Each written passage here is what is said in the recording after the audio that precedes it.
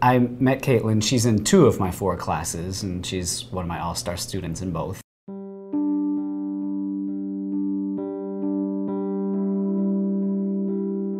For Kaitlyn, dancing and moving is very natural, and that makes my job as a teacher very easy.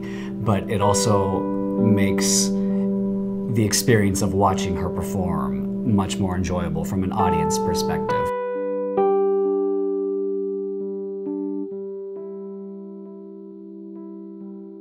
I first started when I was 4 years old and then competitively at 5.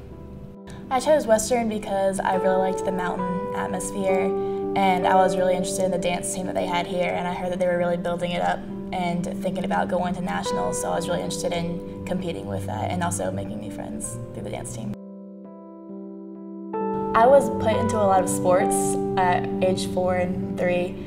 And I was put into soccer, swimming, t-ball, and everything I did, I just hated it. And instead of guarding the goal, I would just do cartwheels and do spins, and I was supposed to be guarding the bases. I would just sit there and do turns and dance around.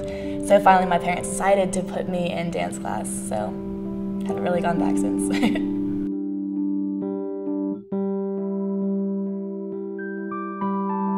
One of the first assignments that I gave to students was to write an introduction paper to me, just so I could learn who you are. And she wrote in saying that her background is in contemporary and modern dance and that she teaches at a local dance studio. So that automatically caught my eye when she said, I'm also a dance teacher. So I'm like, okay, I can relate to you.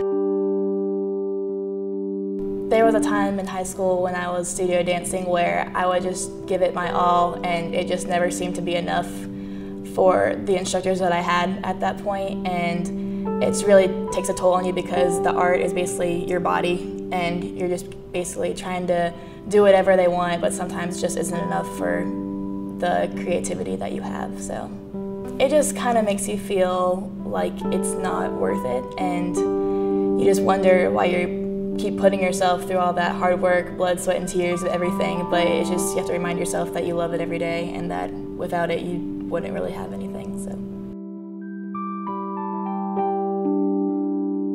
So there's a thing called exercise bulimia, where you're just exercising too much. You may be eating like a normal human being, but you're exercising too much, so you're doing your joints and muscles and tendons damage through that way.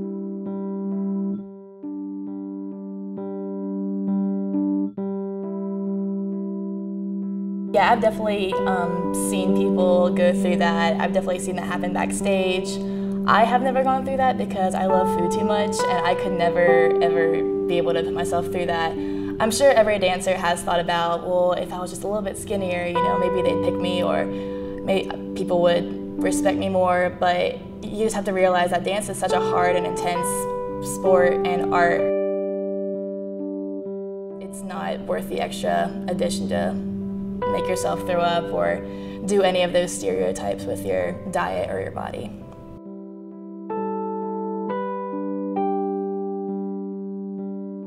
I would just encourage those people to look at themselves and see, how is this making me a better dancer, making me a better athlete? And hopefully they would realize that it isn't, so that will give them the permission to stop. I mean, everybody's beautiful, nobody's perfect, and I don't believe that there's one specific body type out there for anybody. If you're a beautiful dancer, then you are beautiful as well. There's no fat, small, skinny, big. There's nothing that can be able to hold you back if you're an incredible dancer.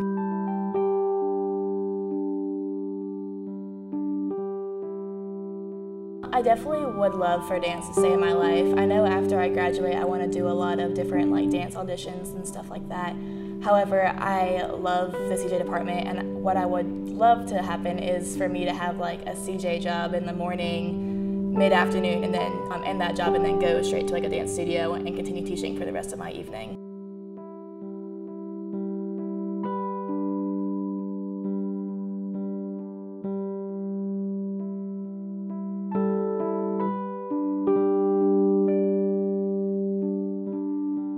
I love to dance, and dance has saved me many times in terms of Getting through social problems, parent problems, boyfriend problems, friend problems, I'm just able to easily let that go through dance.